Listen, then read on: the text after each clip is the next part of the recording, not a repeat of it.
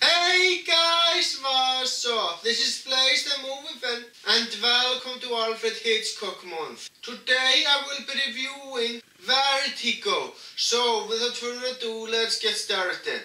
This movie basically is the story of a detective who has to do one more job after his retirement. That's a very fucking interesting concept actually, and it was executed so well.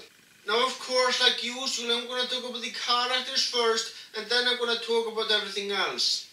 The protagonist of the movie is John Ferguson, played by James Stewart. Now this is a very good guy and has very good intentions. Near the beginning of the movie he's very afraid of heights. And that's understandable because it describes perfectly why in the beginning scene of the movie. Anyway, I was rooting for this guy to accomplish doing what he was supposed to be doing.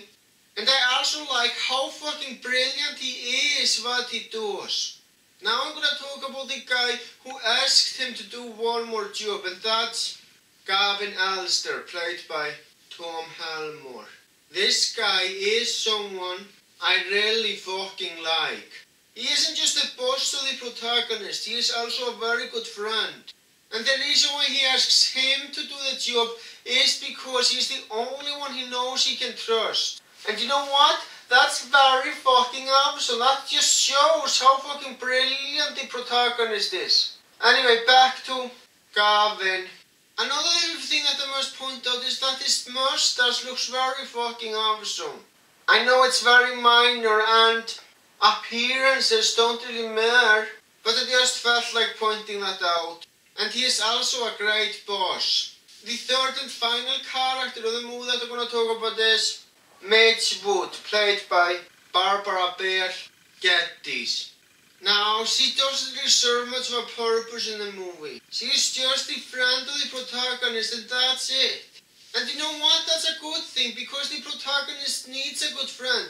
And being a good friend is exactly what she is. She is a great fucking friend and I like her for that. The protagonist obviously needs someone to talk to, so yeah. Now I'm going to talk about other things regarding the movie. Now I'm going to talk about the weirdness. This movie is extremely fucking weird.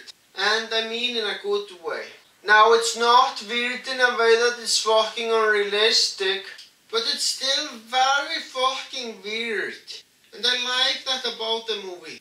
A lot of weird shit is happening in the movie. And there are some things about the movie that don't make much sense. Which is a good thing because that makes me wanna go see it again to make sense out of some of the things happening.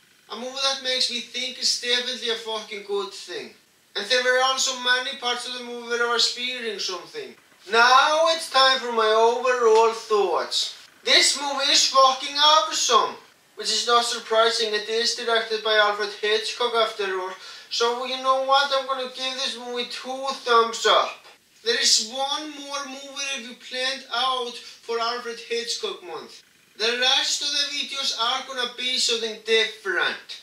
Well guys, that's all I gotta say. Thank you for watching and have a great day.